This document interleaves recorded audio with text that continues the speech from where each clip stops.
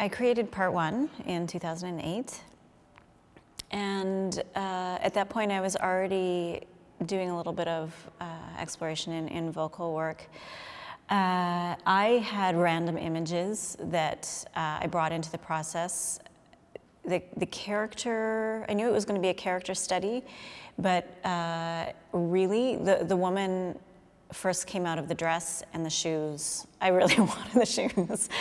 It sounds terrible, but I went and shopped, and like I saw the shoes in the window, and I thought I needed those shoes. And the dress was in my closet, and I put on a whack of makeup, and there the woman was born.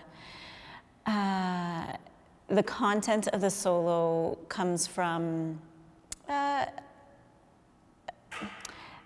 storyline that has been, that was a kind of a theme in many of my friends' lives and my life at the time. You know, heartbreak. We've all experienced it. So I put that together with some songs that I've always wanted to sing, and that's where that's where she came from.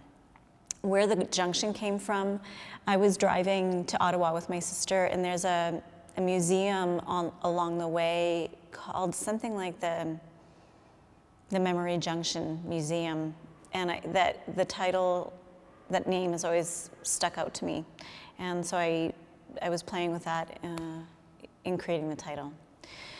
The duet arose actually out of, I was planning to do a group piece initially for the dance work season, and just circumstances weren't supporting the creation of a large group piece. It was actually Mimi, the presenter, the producer for Danceworks, that suggested, well, I'd like to see the solo again, why don't you do a small group piece and we'll program that as well. And then my mind just clicked, and I thought, no, this is perfect. This is perfect. This is actually what's supposed to happen. And so I called upon Brendan to be my partner for the response. I'm very blessed with my collaborators. Almost all of them are long-term. For example, I've known and worked with Catherine Thompson for at least a decade, and it just keeps getting better and better. With Brendan, yes, he is a profound influence in the studio. This last stage of the process is going to be really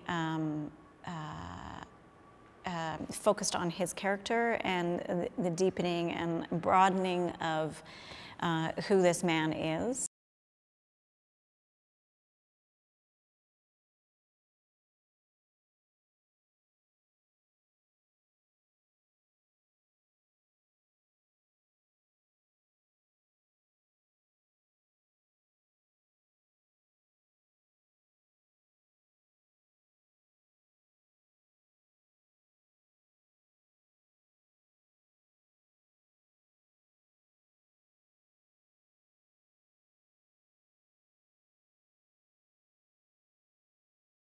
It'd be really cool. The mystery heartbreak.